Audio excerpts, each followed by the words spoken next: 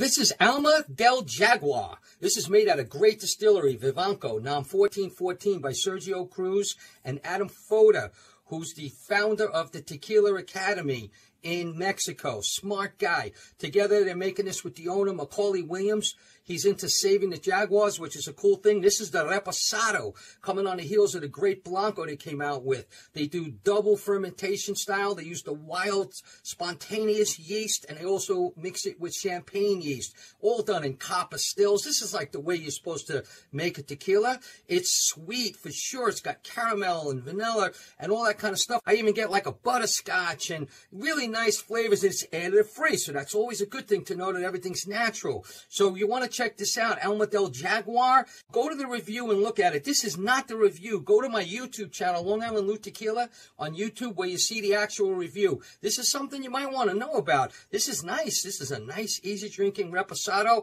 Alma del Jaguar.